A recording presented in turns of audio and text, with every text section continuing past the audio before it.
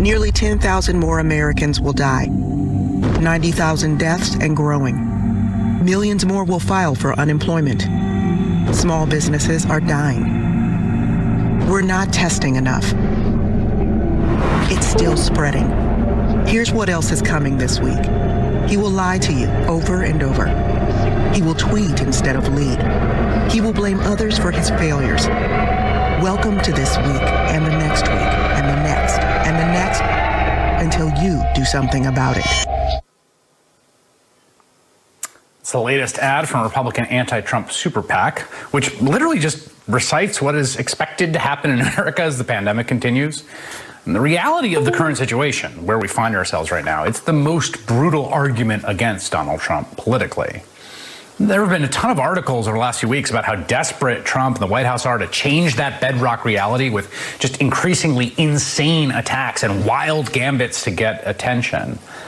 But the political gravity right now in the country is the incumbent president is running for re-election in the midst of the worst cataclysm to befall the country in generations. The question of the election is a referendum on the president. And more than that, a referendum on whether reality in the end, the circumstances of the country, are what matter.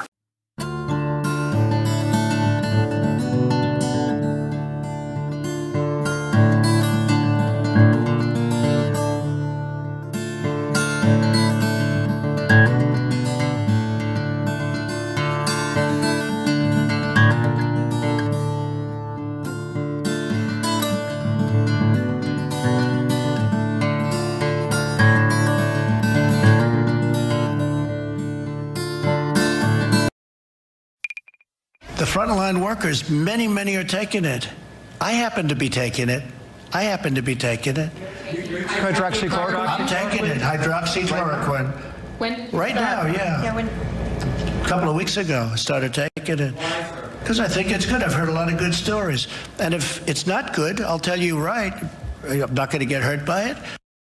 If you are in a risky population here and you are taking this as a preventative treatment to ward off the virus, or in a worst case scenario, you are dealing with the virus, and you are in this vulnerable population, it will kill you. I cannot stress enough. This will kill you. As far as the president is concerned, he's our president, and I would rather he not be taking something that has not been approved by the scientists, especially in his age group and in his, shall we say, weight group, what is morbidly obese, they say. So I think it's not a good idea. Did the White House doctor recommend that you take that? Is that why you're taking it? Yeah, White House doctor. Didn't recommend. No, I asked him, what do you think? He said, well, if you'd like it. I said, yeah, I'd like it. I'd like to take it. A lot of people are taking it. A lot of frontline workers are taking hydroxychloroquine. A lot of I don't take it because, hey, people said, oh, maybe he owns the company. No, I don't own the company. You know what? I want the people of this nation to feel good. Just waiting to see your eyes light up when I said this, but, you know, when I announced this. But, yeah, I've taken it for about a week and a half now. And I'm still here.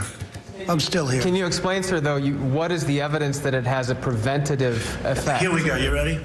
Here's my evidence. I get a lot of positive calls about it. But I get a lot of tremendously positive news on the hydroxy. And I say, hey, you know the expression I've used, John?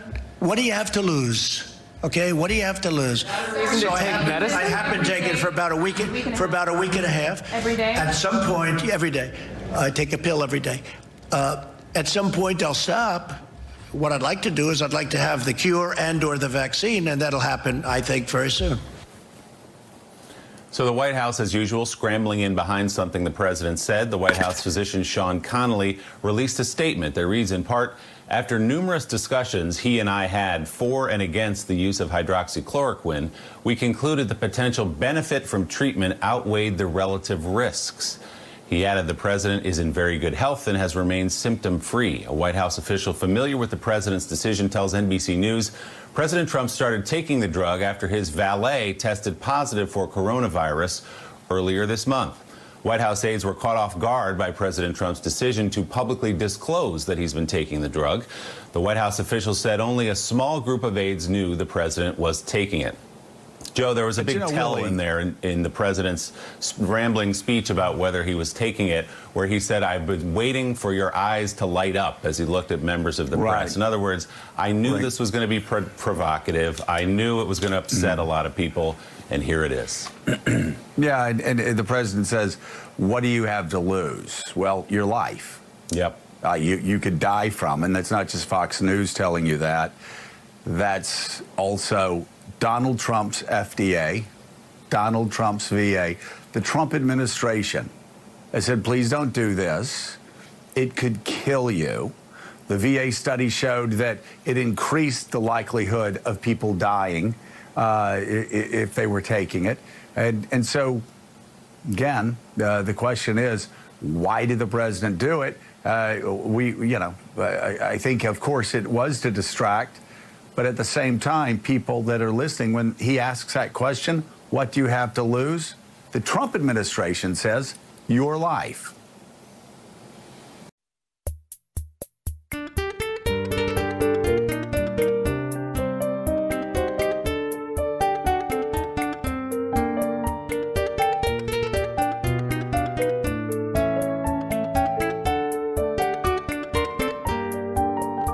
A VA study showed that among a population of veterans in a hospital receiving this treatment, those with vulnerable conditions, respiratory conditions, heart ailments, they died.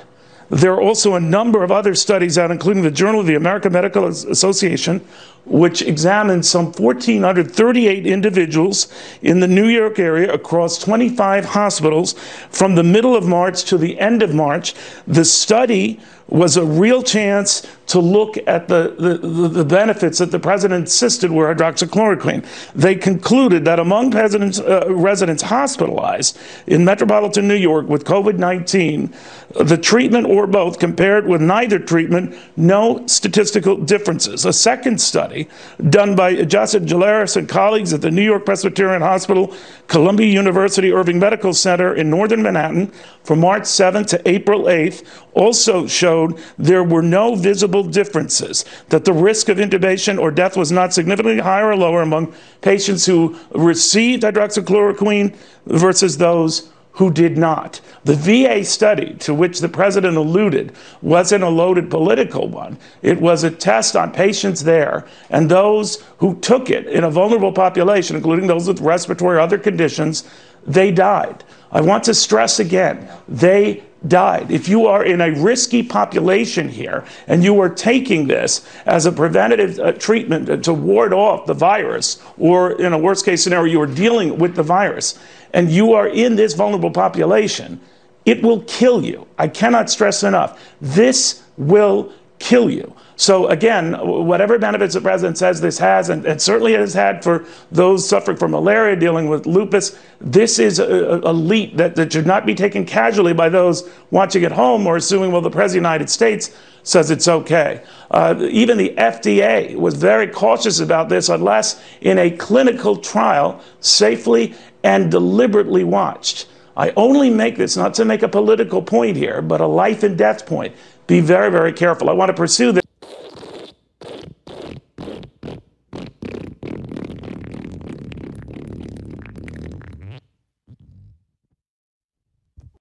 Biden loves this. Biden can't go out on stage without making some horrible blunder. I mean, even from his basement, he's making awful gaffes every single day. So his campaign's thrilled that he's not going out there. And they think they're taking away Donald Trump's greatest tool, which is being able to go into an arena and fill it with 50,000 people every single time, right? So they will, and you watch, they'll milk it every single day between now and November 3rd. And guess what? After November 3rd, coronavirus will magically all of a sudden go away and disappear, and everybody will be able to reopen. They're trying to deprive him of his greatest asset. So, Steve Schmidt, your reaction to the president's attacks on Obama, who evidently, along with China, they're going to run against. And we might have buried the lead, the medical news from Eric Trump there, that this virus is going to fade away right after Election Day. Well, let's start with Eric Trump. I think, and I said it this weekend, it may well be the dumbest thing that's ever been said by a presidential offspring. We have 90,000 dead Americans. Soon we'll be over 100,000. We'll be on our way to 200,000 before too much longer. And this kid thinks it's all a hoax to keep his dad from having rallies. It's just deplorable. With regard to the president and President Obama, we saw a scene of American weakness earlier this year where we saw many of our greatest allies. We saw the French president, the Canadian prime minister, we saw the German chancellor. We saw a group of foreign leaders all together laughing about Donald Trump, laughing at the president of the United States. They weren't laughing with him. They were laughing at him. They laugh at him because they view him as a buffoon, a clown. And that didn't happen to President Obama. When President Obama traveled the world, he was a symbol of respect. People around the world did not laugh at Barack Obama the way they do at Donald Trump. And so we have Barack Obama who serves for 8 years in office. I didn't agree with all of President Obama's agenda, but nobody was indicted in the Obama administration over 8 years. So we had one of the cleanest administrations in history, followed up by one of the most corrupt in history. And we look back now at the Obama era, and I really believe this, Brian. I think it marks the ending of the 75-year-long American era that began with the end of World War II and lasted until Donald Trump's presidency, is till we enter this period now of precipitous national decline. And if you look back to the day where Barack Obama received Donald Trump at the White House on January 20th of 2017 for the transition of power, the place that we are at this hour, one of economic collapse, the epicenter of a global pandemic, the inability of the federal government to get the testing done, to get PPE ordered for frontline healthcare workers. We are at an hour of American weakness that's just simply unimaginable looking back from when Barack Obama was president a few short years ago. And so, I think Donald Trump looks at Barack Obama with a lot of envy, and I think he has a lot of projection. And I think you see that playing out whenever he talks about the former president.